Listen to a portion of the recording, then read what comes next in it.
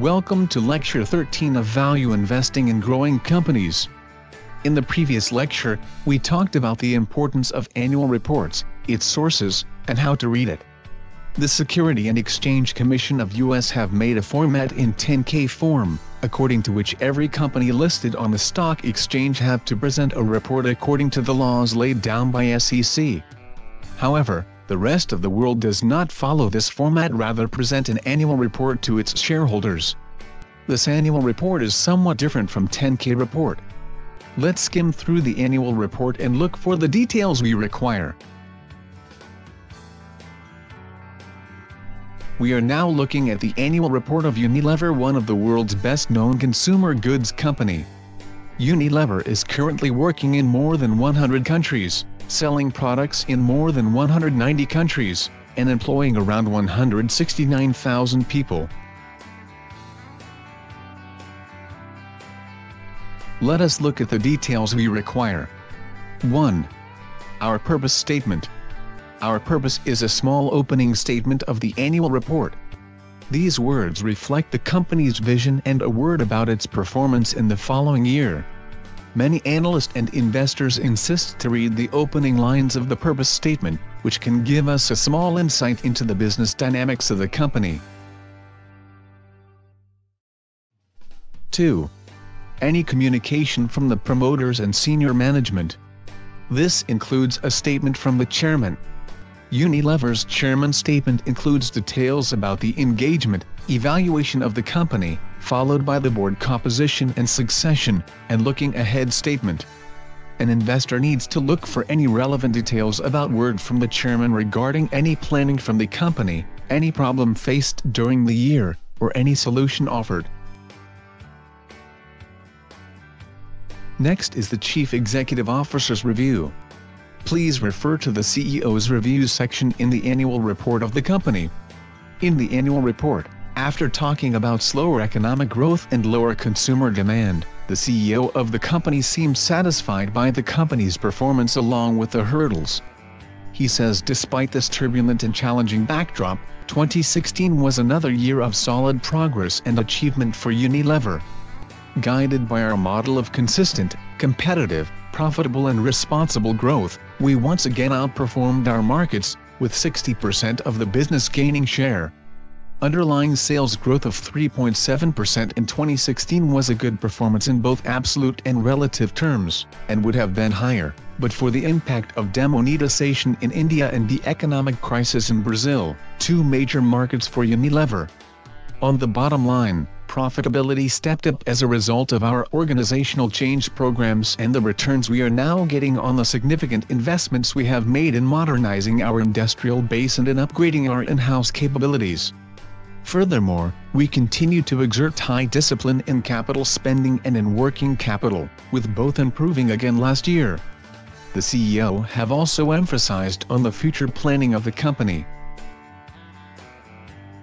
According to him, companies that thrive in this increasingly dynamic environment will be those best able to respond quickly and innovatively to rapidly changing consumer preferences and market conditions, able to display agility on the one hand and resilience on the other.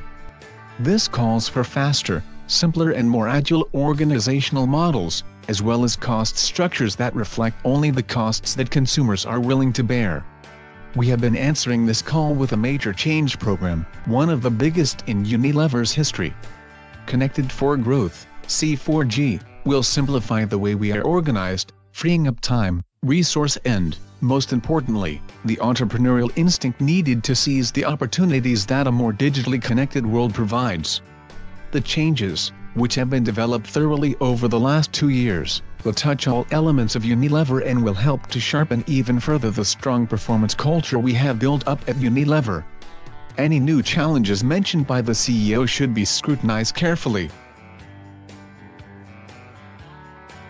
4. The Strategic Report. This is equivalent to the business model we looked at in the 10-K form. Unilever have focused on their economic outlook, economic forces that drives the company, hazards being a fast-moving consumer goods, FMCG, company, environmental and social challenges. The company also explains their strategic focus on dealing with these problems. It is advised for every single value investor to go through these details. 5. Unilever have also devoted a whole section on the risk. It is the same risk section we encountered in the previous lecture when looking at Apple's 10K form. Please go through the page 38 till page 41 where the company talks about the risk factors involved and the solutions it offers to tackle all them. 6. The Independent Auditor's Report. The Auditor Report is one of the main reports to look for in an annual report.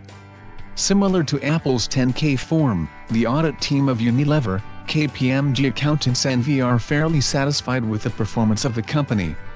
According to the auditors, on page 79, the accompanying consolidated financial statements give a true and fair view of the financial position of the group as at December 31, 2016, and of its result and its cash flows for the year then ended in accordance with International Financial Reporting Standards as adopted by the European Union, IFRS as adopted by the EU, and with Part 9 of Book 2 of the Netherlands Civil Code. And the accompanying NV company accounts give a true and fair view of the financial position of Unilever NV as at December 31, 2016, and of its result for 2016 in accordance with United Kingdom accounting standards, including FRS 101 Reduced Disclosure Framework and Part 9 of Book 2 of the Netherlands Civil Code. The auditors have also highlighted the key risks faced by the company and provided the solutions that can be offered under the scope of an auditor.